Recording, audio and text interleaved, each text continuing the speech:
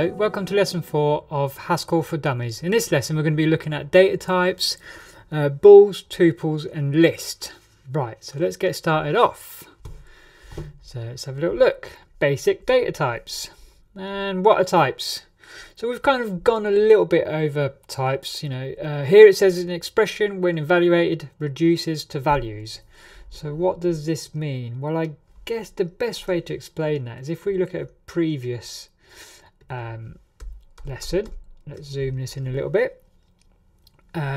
What this is saying is essentially, it's giving a value exactly what type it's going to become. Or for example, when if we do a func, okay, and then we expect something, which is an int, and we return something, okay, so a, and that we call a plus 1. Okay, so right there and then, func is expecting a value and it will return us another value. Okay, so that's a type. That in itself is saying it's a function. Okay, so ultimately we're using a type to demonstrate what they're going to be, what we expect the input and as we expect the output. And once we've given that the input, then this becomes the value. It's an int. As much as this doesn't have any inputs, so there's its type, a string, etc. Okay, so we can test this. So if I do a stack REPL, and then I try and call func, if we just look at the type of func, okay, so we'll see here it's an int to an int. Now if we look at the type of func called with a number, then that will just be an int. Okay, so we're returning. So once we've called it, it becomes an int. So that's what it does. It's reducing and we're working out. So every value, has a type as it's written here. And then types is how we sort of bring them together. And then it sort of goes on about mathematics, which is probably bits you don't need to know as of yet. Okay, so have a look at a data type. So we've got data bool equals false or pipe true. Okay, so that's our construction name. Sorry, that's our constructor name. So here you'll see it's got a capital letter. So let's quickly just make that up. Data. Okay, so we've got a capital letter bool. And bool can have the types of false or true. Okay, there it is. So that's our types. Remember, it needs to be a capital letter, and again with our types, they have to be capital letters.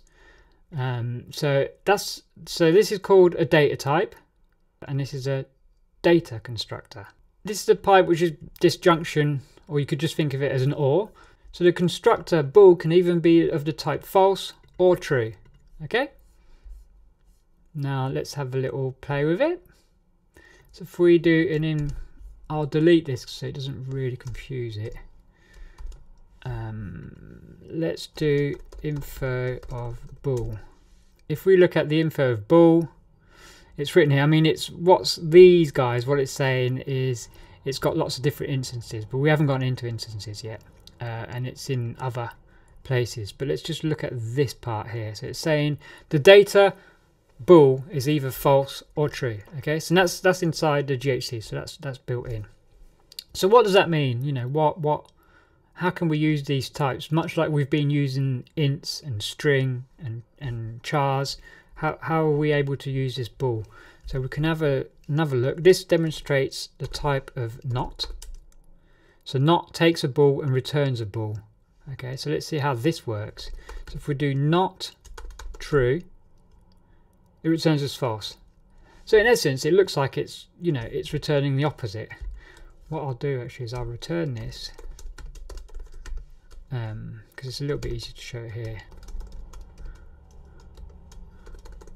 Okay, and what I'll do is I'll comment it out. If I've not mentioned it before, this will comment out a line of code and then the compiler will ignore it. So what's saying, it's not true. So you've given it a bool, so either false or true, and it will return the opposite. Okay, so we can try that again. So not false, we should see true. Yep.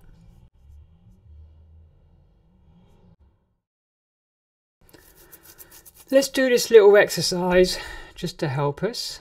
I'll pop that in here. So we've got a data mood equals blah or woot deriving show. We'll explain exactly what deriving is and what a show is, but for now just think of it that it allows us to show results you know, when we question it. So the first question is, what is the type constructor, which we explain. So the name of that is mood, and it says if the function requires a mood value, what are the values you could possibly use? So the values are blah or woot. Okay, so it's much like true or false. Same as when we were passing it to not. You know, we can only pass not true or false. So I can't pass not, you know, let's say 2. See, because it's just saying, well, no, I want a bool. I don't want an int, or for this instance, a num.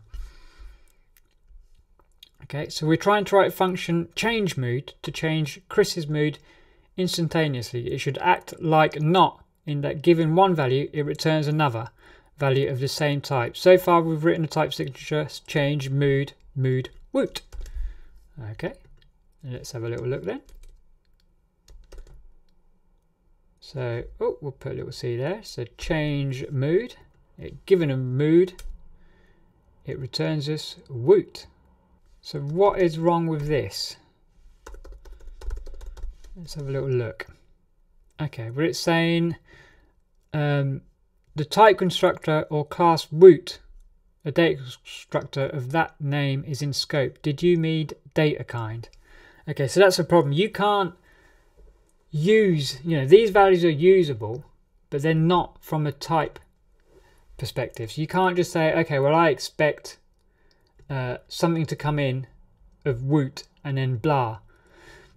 You have to use this. So basically, because that type can either be this or this. If we're trying to do the version of not, this is how we do it. So we can pass it an M, okay, and then we return it something else. So we want to return the opposite. So how can we do that? So we've got mood and mood. So this is something new. So what we can do, so we can say, okay, well, if what is passed is a blah, then return it a woot. But this is a clever bit. We can then give it, but what if it's a woot? Then we will want it to return a blah. Okay, so this might be confusing at first, but let's have a look what's going on. Okay, so we're pattern matching on mood. Because mood has multiple options, it's almost like saying, well, so if change mood, we give a value and that value turns out to be blah, we want to return woot. But then if that mood value is woot, we want to return blah. Okay, so that's quite simple. Let's go and test it. Let's do change mood, and we're going to pass it blah. Okay, that's woot. And then we're going to do the same, and we'll pass it woot. And then it hits the second case, so it's not blah, so it's ignoring that. And it's the second case, and it'll give it a blah. But we can also do something, this is quite interesting. I mean, obviously in this instance, we can only have 2. There's only 2 possibilities because there's only 2 here, you see, so we can't go to 3 or 4. But what we can do, which is interesting, in this scenario, we can use an underscore. Okay, so we're going to take that out. We're going to use underscore. And that pattern means anything. It could be anything. It doesn't matter, you know. We know it's going to be one or the other, but it's always going to return woot. Let's have a little test of that. So change mood, woot. Prior to that, we'd expect it to have blah, but you'll see it'll return woot. Okay, well, let's give it blah, and it'll return woot. So that's another little good thing to know. Underscore means anything. So sometimes you can also use it if you're going to ignore values. You know, so say you have, like, we're going to give it an int, for example. Okay, and then we're going to I'm going to put these guys back. We'll have blah here, and then the first value. So if we save it, it'll tell us that it's expecting the first value. See, so couldn't match the expected type int. So we're saying the first value that's coming in is going to be of type mood. Well, it's not. We need to give it an int. Okay, so if we say, I don't care what that int is, you can pass me anything. I don't care. All I'm interested in is the second part. You can do that. So we can be specific and use 3, for example, if the number's 3, or if it's anything. Let's do this actually. Here we go. This is a scenario where you'd potentially have more than one. Okay, and then we don't care.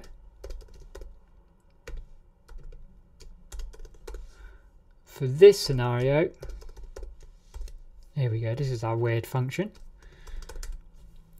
Right, what do you think? So if we're going to, let's do this. Let's go, we'll call change mood. We'll pass the value, the 2, and then we'll give it a blah. What do you expect it to return? Let's have a look. So it's woot.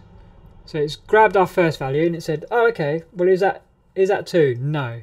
Is it any int? It goes, okay. Is the second value blah? Yes. Okay, return woot. So if you look, it's returned woot. So now let's do the same with 3. And we get blah. So it's hit it, you see. So it's gone, oh, okay, well, that's 3. I've got a blah, so I'm going to return a blah. And then if we do it again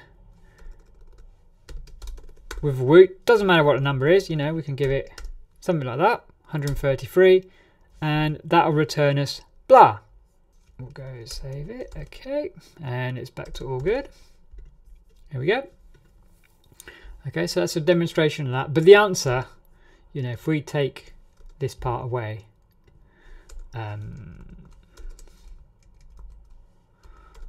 would be this. Whoops, there we go. So that would be the answer to the question here. So that's what was wrong with it, and that's what's right. Okay, and here you go. This shows you, well, this would be wrong because obviously we can't give it a mood, but we can check how we've done it. We're pattern matching to see which constructor it's going to be. Is it going to be blah or woot? So that wouldn't work. You couldn't have mood there because it's not going to pattern match against that. It can only pattern match, you know, so constructors of this data type, which in this case are these guys. Okay. So let's have a little look at numeric types. We've got various numeric types in Haskell. So you've got int, and that's what we've been using so far. It's a fixed precision of integer. It's good for sort of, you know, I know here it sort of mentions that it's better to use integer because you can handle bigger numbers, but in general, you know, I use int for a number of things. You know, if you know your numbers aren't going to be massive, it's not the end of the world, but then you want to use integer if you want to go a bit bigger. So word is suitable when you want to express whole digits that don't include negative numbers. And so then we've got fractions. So those are integral numbers. Fractionals, so these are floats, so it's a fixed point number. Doubles, so it's double precision of fixed points. Rational is numbers represented by a rational of 2 integers. Let me see if, so floats, let's have a look at a float. Let's have a look at a float. So if I do one, let's have a look at what the type is of what I might do actually is this, because it's a little bit more in the middle. So what's the type of, so look at that. So it's a fractional. It's part of the fractional, okay? So a float is a fixed point number representation. A double is a double precision float point number. Fractional number, fixed, and that's fixed precision. I mean, these again, you know, it's fairly standard in most programming languages. So yeah, this is stuff that you can be, you know, if you want to be really precise with things, especially if you start doing like 3D graphics or things like that, these come in real handy. Okay, so let's have some demonstrations of that. Yes, so that was the explanation here. Is most programs should use integer, not int, unless a limitation of types are understood and additional performance makes a difference. So the reason of using Word, I mean, I've not really used Word that often. Again, it's, you know, it's similar reasoning. It's when you want a different range of numbers. You know, these you don't want to include negative numbers. Fractional numbers. Okay, this becomes interesting. So let's find out the type of divide. Okay, well, it should exactly show us what we've got there, but we'll do it again anyway. So we've got something called, I was going to explain this before, but we've not come to it. So we've got something called a type constraint. So let's grab this, we'll copy it, we'll bring it in here, okay? So we're saying when the infix, so that's the infix of /, which is divide, and it's got a constraint of fractional, arrow greater than, so it's A to A, so it takes an A, another A, and returns us an A. Let's just comment this out for a moment. Okay, so what does this mean? So this little part here, if you ever see an arrow like this, I mean it's called a fat arrow in JavaScript, but otherwise it's equal to greater than. If you see something like this, it's saying that any of these A's is restricted to a fractional. Okay, so this A, this, and this. So, which is what we see here. Now let's have a little look. Let's do 1 divided by 2. That's 0.5. We can do the type of 1 divided by 2. And the answer is any fractional of A. Okay, so that's a type. We can do 4 divided by 2, and that gives us 2. Okay, so if we go up, let's have a little look. We'll go back up when it was declaring what was in them. Here we go. So we go back up to here and we'll go numeric types. Fractionals. We've got float, double, rational, fixed. Let's look at one that isn't, so integer. Here we go. So what we can do is this. Let's see if this works. So we expect them, okay, because there we expect it to be of the class fractional, okay, so it could either be a float, a double, a rational, or fixed. Scientific, but we haven't brought that in, so all we've got is these four. Okay, we'll do a value of A equals 4, and that's a float. Okay, let's check out the type of A. That's float. B equals 2, and we'll make that a double. Okay, let's do A divided by B. And as soon as we constraint one side, which in our case was the A, to a float, now they've not got a higher level of constraint. They're stuck to that has to be a float and that has to be a double, and then those can't mix and match. So then how you'd get out of there, so you'd have a C equals 4, and it'd be of type float. Okay, so, and then you can do A divided by C. Now that'd work. But what GHC does is it makes things polymorphic. I'll explain that in the next lesson, but for now, you know, it's understand. A good little thing that you can do is, if you want, you can be specific by determining what type exactly those numbers are. So prior to that, it was making it polymorphic, which would be explained, and that's why it'd work out of the box. GHC would do that. Once we started adding concrete types, then it wouldn't work anymore, because it's saying, well, I float and double, I can't do that. It either wants both to be the same, or if they're not, then it won't work. Okay? But I should demonstrate that it have also failed. So if we got D equals 10, and then we'll make that an int, and then E equals 2, and we'll make that an int, then we'll get a different type of error message. Okay, so then if we go D divided by E, now we're getting something different, because it's saying, well, there's no instance of fractional. Okay, so it's saying, well, this here it's saying, well, float and double don't match, but here it's saying, well, int isn't a fractional, so I can't even use them, because these ints aren't part of the fractional family. Okay, now let's go back. Now we'll look at comparing values. So this is like simple arithmetics, less than, greater than. So let's have a look. So it's say x equals 5. Okay, so we've got that. So is 5 equal to x? True.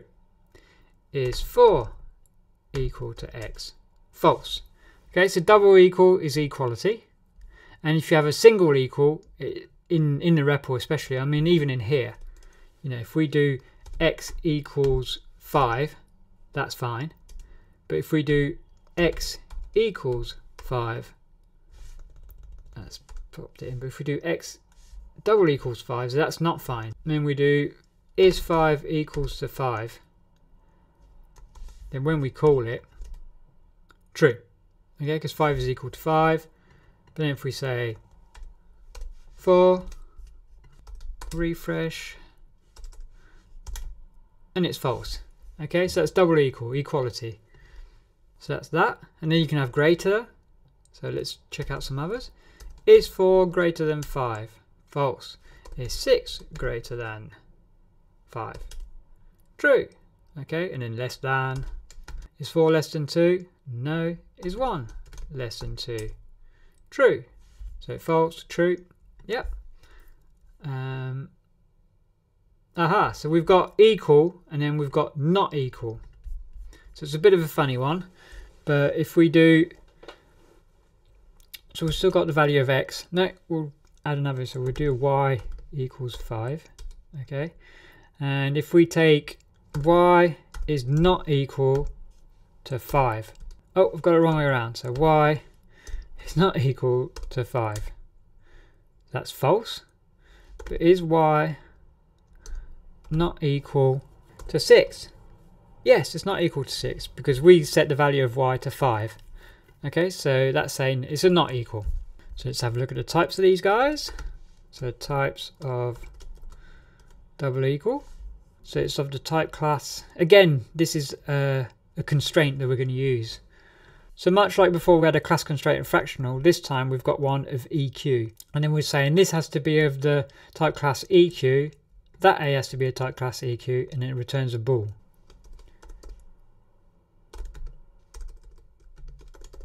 The info of int, let's see if we can find it in there. Show odd EQ, here we go. There's an instance of EQ, where it's coming from. We'll explain that a bit further later. So this is explaining the type constraints. You know how we explain the equal greater than gives the type constraints. So within the types, we're saying that both these A's are of the class odd, and this is this, and it returns a bool. And in this instance, of the class EQ. So that's what it's saying. So of double equals is equality, and less than is odd, which is order. Yeah, so odd is a type class that includes all things that can be ordered.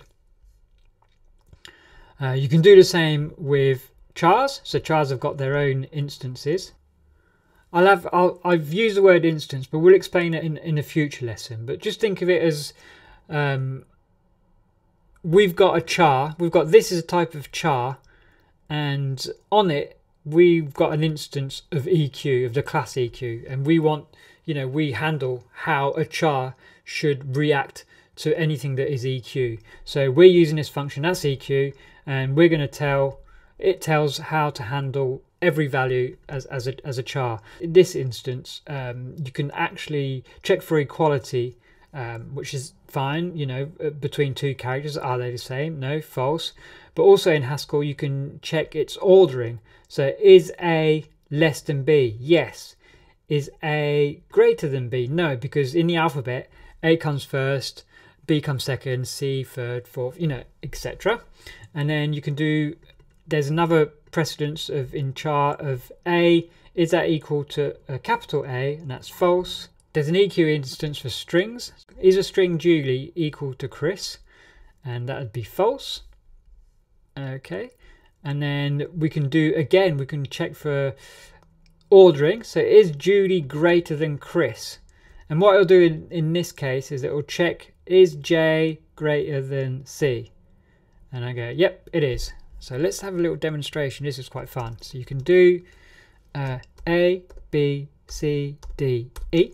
Is that greater than A, B, C, D, F? What do you think that'll output? It's false. It's not greater. Because if you look, it's going A, B, C, D. Okay, well, they're both the same, so neither one's greater. E. Okay, that's the next one. But this one does F. So that means F is actually greater than E, so it returns false. Okay, so you see that's how it's doing its ordering. You can do the same. I mean, this is essentially exactly the same as that, as I demonstrated in the previous lesson. You know, if I split up A, B, C, D, it's essentially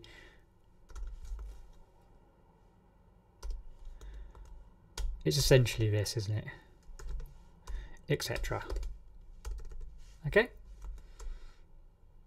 So that's what that is. So yep, that'll work. And then 1, so we check those guys out. Right, this is a great place to stop this lesson. I pre-recorded this lesson and I found that it was actually an hour long. So what I'm going to do is I'm going to split it into 2 and then we'll continue there. Okay, well, see you in lesson 5. Thanks.